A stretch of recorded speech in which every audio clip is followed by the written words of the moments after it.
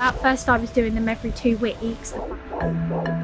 It's an industry that's thriving. Having the reassurance from private scans has literally got me through. Many women say they help, but is there a risk of false reassurance? That's what I specifically paid for, to check for ectopic, and they got it so wrong. We investigate concerns about how scanning studios operate. To embark on a scan of a woman who's been bleeding is appalling. Go inside a company WhatsApp group which reviews scans. I knew something was wrong straight away, didn't know what to do. Hear from a whistleblower who claims problems will be missed. They want to be all singing, all dancing, medical checks, pictures, and it can't be done in a 5 to 8 minute scan. And ask whether there needs to be change. Regulations needed now. We're seeing a huge expansion of these clinics.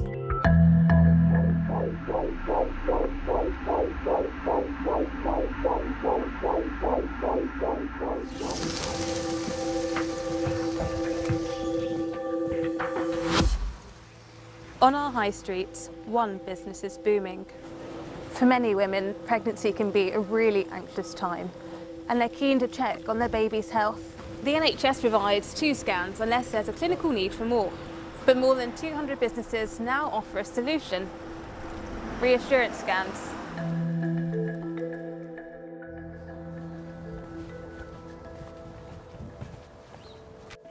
Hope thought she'd struggle to have children because of previous ill health. Hey! Hi. Hey, how you doing? Yeah, I'm good, thank you. She says it made her especially anxious when she became pregnant. How you been feeling?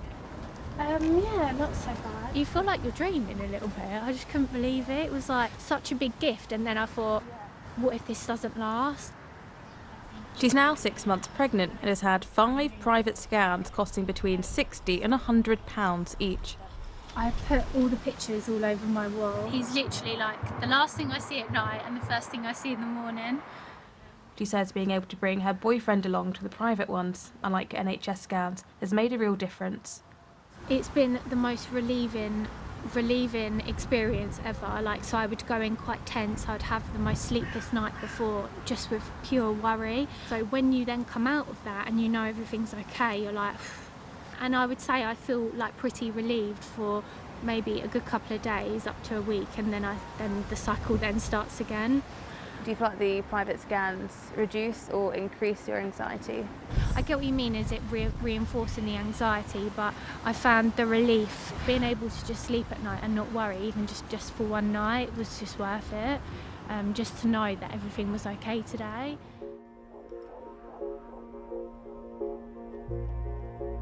Scans are carried out by sonographers. Anyone can call themselves one. It's not a regulated profession like being a midwife. Companies offer a variety of services, including the chance to get souvenir images or video to find out the gender or check for abnormalities. My children could have been without a mother. Rianna felt anxious after recognising pregnancy symptoms, having undergone a sterilising procedure. She was worried about her increased risk of an ectopic pregnancy, where the fetus grows outside the womb, and so booked a scan at a studio run by Window to the Womb in Lisbon. It is contradicting himself. Fetus absent and normal live pregnancy. Even though the fetus couldn't be seen during the scan, and despite her history, the studio recorded a normal pregnancy. A day later, she began bleeding and went to the NHS. So I explained to the hospital that I'd been for a private ectopic scan, that everything was fine, I wasn't ectopic.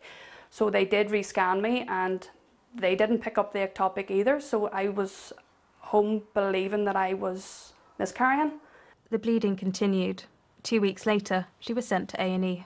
My fallopian tubes had ruptured and my stomach had filled with blood. I was hours from death, so there was no miscarriage. It was an ectopic pregnancy. The company says it's unable to comment due to legal proceedings.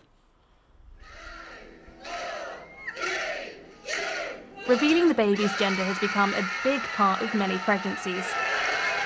Party gifts is an industry worth tens of millions of pounds. We've spoken to a woman who attended a scan with Window to the Womb in Salford to check her baby's well-being and record its gender for a party. we've learned the company identified a serious abnormality incompatible with life, where part or all of the fetus's head is missing, called anencephaly. But rather than refer her immediately to hospital and provide a medical report, the woman was told the baby's head couldn't be fully seen and recommended to book an NHS anomaly scan. It was absolutely immoral. It was disgusting. They let this poor girl leave and go to a gender reveal party, name the baby, open gifts, and that baby couldn't live. They even gave the little girl a teddy bear with a heartbeat of her little sister. She only found out when she showed the scan images to a family friend who's an experienced sonographer. I saw the pictures in front of me and the abnormality was so obvious and so grotesque.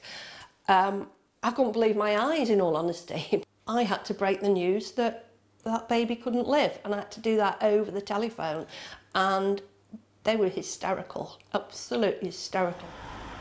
Window to the Womb has said all its staff are registered with the Health and Care Professions Council, but we've learned the sonographer who conducted the scan was not. At the time, the mother wrote to the company saying, "I feel betrayed, distraught and lost for words." The company apologised. It says the sonographer left shortly afterwards and the incident led to best practice being reinforced across its branches. Available from 15 weeks plus. Some companies say they're not medical and don't diagnose problems.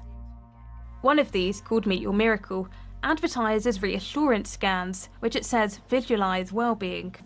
We've been passed these messages from the company's WhatsApp group, which show sonographers and management sharing and discussing customer scans, sometimes during appointments.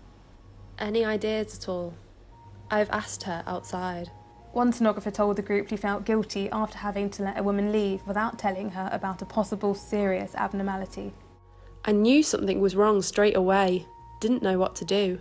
I feel terrible at saying nothing, and I'm racked with guilt for not saying anything. Despite being a non-medical company, we've been told women are accepted for scans who are bleeding and in pain, rather than being recommended to visit the NHS first. The company says its scans are largely recreational, and under its registration it can't discuss any concerns unless they're relevant to the baby's heartbeat. It says it advises women bleeding and in pain to attend the NHS, but its service detecting a heartbeat is invaluable in reducing anxiety. Other companies do advertise medical scans which diagnose abnormalities. Window to the Womb is one of the biggest. These leaked internal documents show that 3 spina bifida cases were missed in a single week in May. The mistakes were clearly visible according to the company's directors. They described the cases as a pattern of similar and serious errors, which confirm that the sonographers are not thoroughly checking all elements of the baby's development. This whistleblower has worked as a sonographer in a number of branches alongside her job in the NHS. There's so many women. It's like a conveyor belt. There's been near misses already. She claims working conditions mean problems will be missed. They want to be all singing, all dancing, medical checks, pictures, and it can't be done in a 5 to 8 minute scan. And it can't be done effectively when you've already done 30. You would never do a medical scan in the NHS with all those distractions going on. It's really important that a sonographer is able to concentrate and not have somebody trying to sell the customer a teddy bear. Pregnancy can be a really anxious time for many women. What's wrong if they need that extra reassurance? There's nothing wrong with extra reassurance, but what I'm finding is they're wanting it earlier and earlier. You know, they offer scans from 6 weeks where it's a bit hit and miss if you can actually see anything that you can relate to. So then it's back for another scan, and then maybe another, and then a gender scan. The company says it conducts more than 100,000 scans a year, and human error can occur. It said 15-minute appointments are the same length used by some NHS trusts and aren't full anomaly scans. We wanted to see what people made of their service. Many positive reviews are left online. What an incredible, stunning place. But we found the owner of multiple branches using their own Facebook account to praise studios. This is the standard for ultrasound clinics to aspire to. 5 stars. Thank you so much for your amazing review, Mark. We've also discovered one of the company's directors posting a review saying, "Really impressed how the clinic is keeping everyone safe during the coronavirus outbreak." The same image is used on his Facebook profile.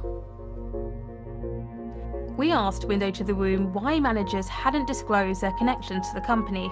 It said it recognised that a handful of these reviews do not link with appointments and planned to remove them immediately. We showed our evidence to an expert in ultrasound. Telling somebody to leave without telling them something wrong it's appalling, really. Jacqueline Torrington has over 20 years' experience scanning. It was my fallopian tubes had ruptured and my stomach had filled with blood. I was hours from death. Lady with the ectopic, that is horrifying. I mean, that is it's so dangerous. Nothing about this report actually adds up. Fetus absent and normal live pregnancy. It's completely contradictory. It's a very striking catalogue of incredibly poor practice. It ranges from incredibly dangerous to anxiety-inducing, and all of it is wrong. The Care Quality Commission is responsible for regulating the services companies provide. But we found branches that haven't been inspected since opening 4 years ago and learned it doesn't review samples of scans as part of inspections. In a statement, it says there is good quality care in the industry as a whole, but it has a growing concern. The government says the majority of sonographers are qualified nurses or radiographers, but experts in interpreting imagery say regulation of sonographers is needed. You're doing the most difficult scans at the trickiest time for the most anxious group of people on a workforce that you don't necessarily know their level of skills, their level of expertise and what training they've actually had. Many staff at these companies working as radiographers and midwives will be regulated, so why does any of this matter? It matters now because of the massive increase in these companies. If you said to most members of the public, do you realise that some of the people scanning you actually don't have an easy way of demonstrating that expertise? I think the mums would be surprised. Problems in pregnancy are rare, but women who've experienced them say it's vital private scans don't lead to false reassurance. It has put an effect on mine and my husband's relationship because it's something that I don't know, could it happen again, would it happen again, and could I trust anybody's judgment that it's not going to, you know, it was just so close. And it's one of them things that, thank God, I come at the other side, but how wrong could this go for somebody else?